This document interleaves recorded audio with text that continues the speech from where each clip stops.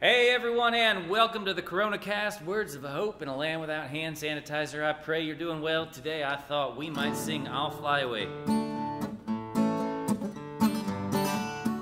Some glad morning, when this life is over, I fly away to that home on God's celestial shore. I fly away. I fly away, oh glory, I fly away. When I die, hallelujah, by and by, I fly away. When the shadows of this life are gone, I fly away. Like a bird from these prison walls have flown, I fly away. I fly away, oh glory, I fly away. When I die, hallelujah, by and by, I fly away. Our reading today comes from the first chapter of the book of Acts.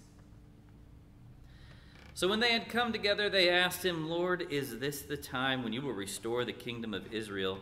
He replied, "It's not for you to know the time or the periods that the Father has set by his own authority, but you will receive power when the Holy Spirit has come upon you, and you will be my witnesses in all Jerusalem, in Judea and Samaria, and to the ends of the earth." When he had said this, they were watching, and he was lifted up, and a cloud took him out of their sight. While he was going, they were gazing up towards heaven. Suddenly, two men in white robes stood by them. They said, "Men of Galilee, why do you stand looking toward heaven? This Jesus who has been taken away from you will come again in the same way you saw him go into heaven." The old gospel song, "I'll Fly Away," is a great song.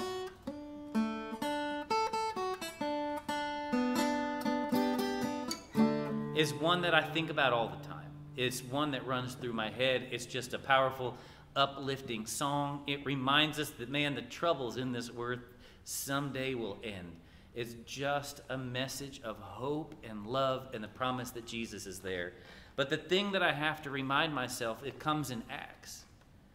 We are not here. We're not supposed to be standing here doing this. We are not supposed to sit around on our hands waiting for Jesus to come back. The angels came to the disciples and said, "Hey, y'all, why are you looking up? Don't worry about what God is doing, but worry about the work that you are called to do right now." And so, yes, the promise is true. We will be with God. But until then, we have been called to work together in God's good world.